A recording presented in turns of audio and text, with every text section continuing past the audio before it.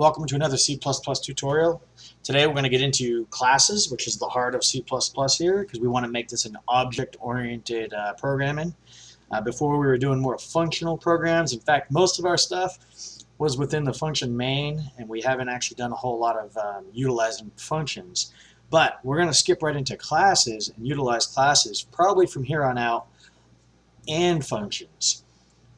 So this is Microsoft Visual Studio again, which you must include std.afx.h or it will not work. It'll work in other IDEs without this, but just remember you need this. We've got to return 0 for the main, but let's go ahead and put our pause function in there before we forget. Integer pause, cin pause. Remember, white space doesn't matter, so the semicolons are the end of the statement. I didn't include IOStream yet, so let's go ahead and do that. And what we're going to do is we're going to create a class. And what a class is, it resembles an object, a real-life object. Picture like a point in space. A point in space might have an x, a y, and a z coordinate. So your object would be the point. The point has attributes or characteristics. The point is an x coordinate, a y coordinate, and a z coordinate. Let's go ahead and create that example and go from there. It's probably the easiest way to learn it. So to create a class, you just type in the keyword class, and then we're going to use point as the name of the class. And every class has wrapped around in brackets and the semicolon at the end. By convention only, typically they uppercase the first letter of a class.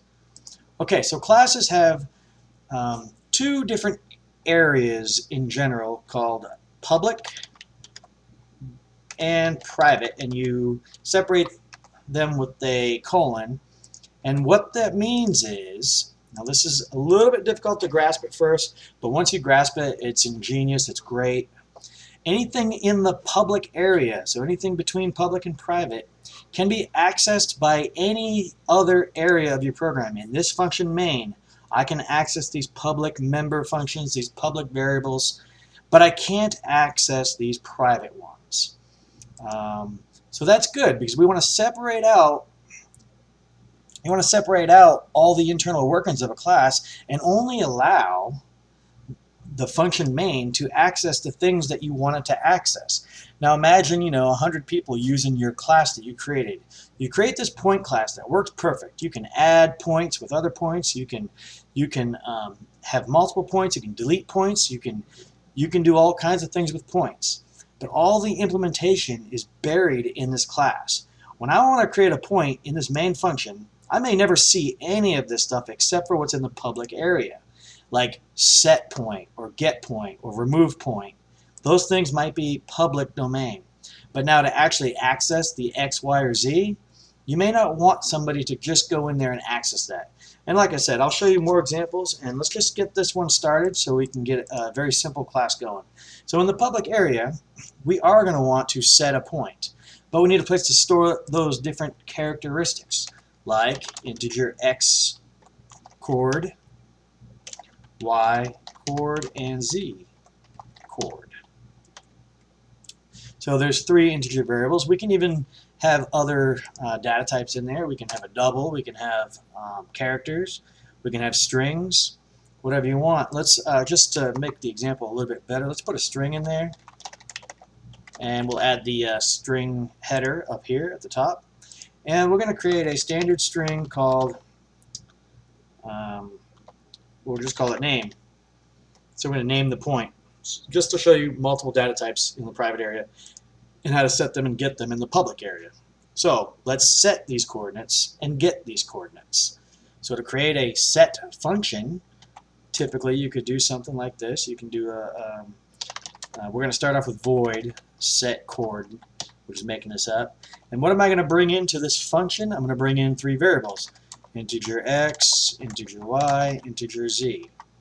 I'm going to bring those 3 variables in, and I'm going to define my function right here in this area. Later down the road, I'm going to show you how to separate the actual implementation, and this will just be the headers only. But we'll get to that. So to set that, we're going to make this very simple. We're not going to error check anything. We're not going to set limits. we're simply going to say x coordinate, which is part of my class now, is equal to x. Y coordinate is equal to y, and z is equal to z. Now you can see in this function we could set parameters and say, hey, check to see if x is within our limits. If it is, go ahead and assign it this permanent value x.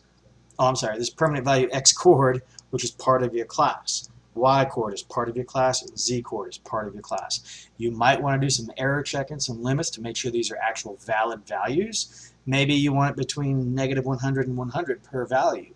Maybe you have some sort of 3D matrix that's only 100 by 100 by 100. So check that first.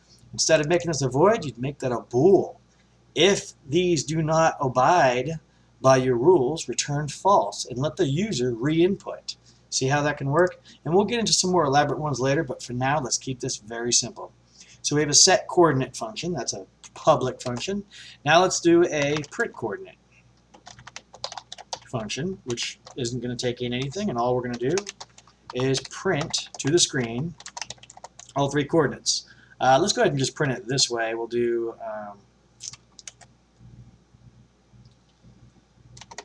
x, comma, y, oops, excuse me on that comma, we have to add the actual, there we go, comma, y, comma, and z, and we'll close parentheses, and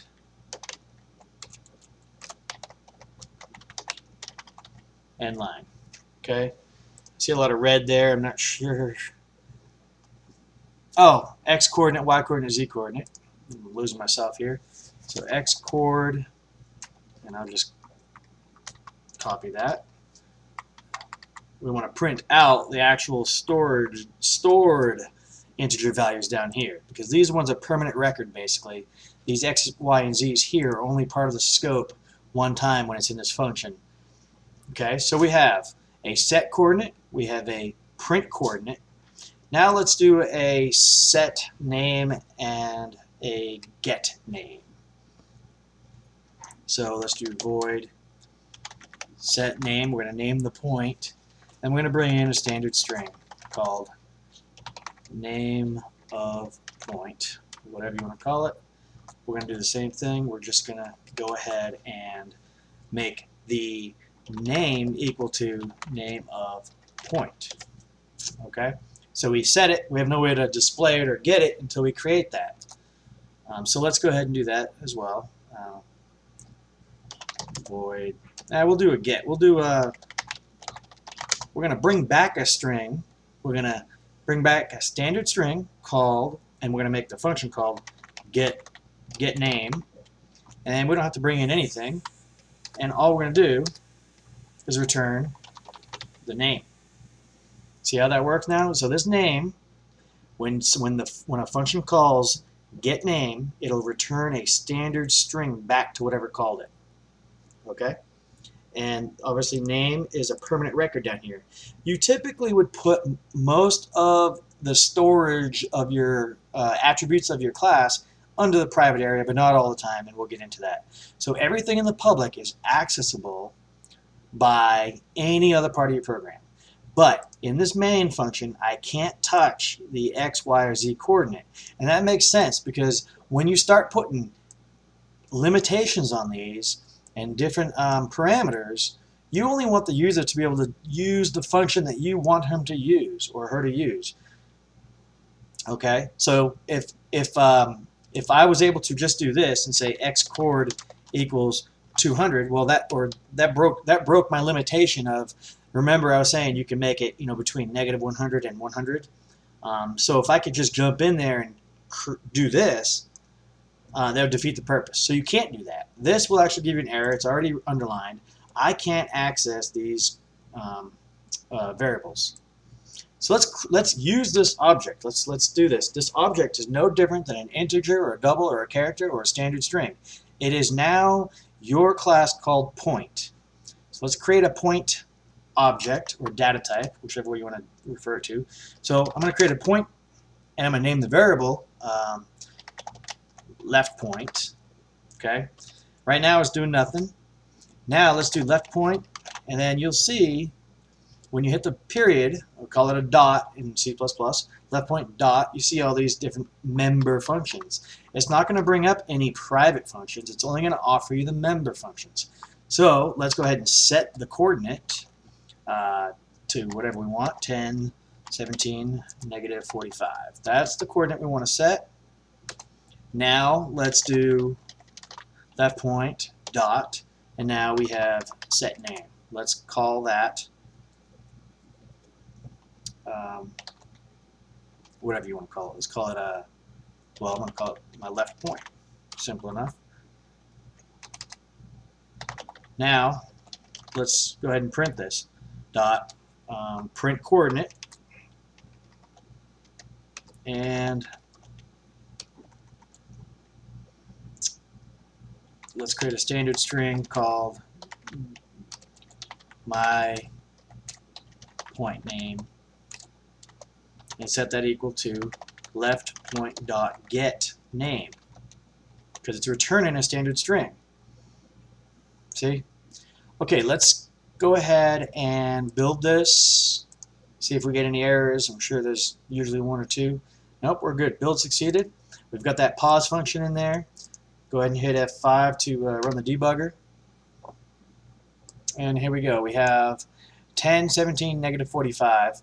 And we did get the string name. We just didn't do anything with it, so it's kind of pointless code.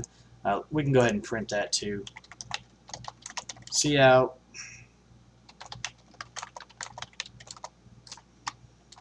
And my point name. Let's run that again. Hit F5, rebuild. It's going to be called left point. Is 10, 17, negative 45. Now this code is not very user friendly, because what if I didn't actually assign anything but I tried to print it? Your X, Y, and Z's have never been initialized. You might want to come up with a default initializer. You can do that down here as well. X coordinate equals 0, Y coordinate equals 0. Now zeros might not be the best way to do this, because you might actually have a point 0, 0, 0, but maybe this is just a default location, start in the center. Let's hit F5 one more time just to make sure there's no errors, and we're still good. So right now it's 10, 17, negative 45, but let's go ahead and get rid of the actual set point. So set coordinate, we're going to pretend that never happened by commenting that out. So we never set the point, but yet we're going to print the coordinates. So it should, based on our code, print 0, 0, 0 if everything's all good. And there we go, 0, 0, 0.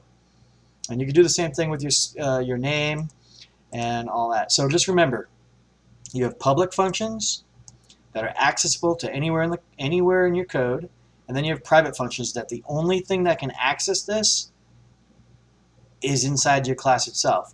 So inside of these public member functions, I am, like for example, this name is in the private area on line 31 here. The only thing that can access name are within the class. That's why you have to use set name, and you can't just use name in your main function. A little bit confusing. You're going to have to do a lot of practice with these. Instead of creating coordinates, maybe create a square or create a circle. A circle contains what? A radius. Maybe you can calculate the circumference. A circle, or maybe a sphere, you can do a volume. All those kinds of things. So maybe set radius, and then you can calculate volume and spit that out. Lots of different things you can do. This is a very first class. It's very simple and generic, but I think this will get the point across.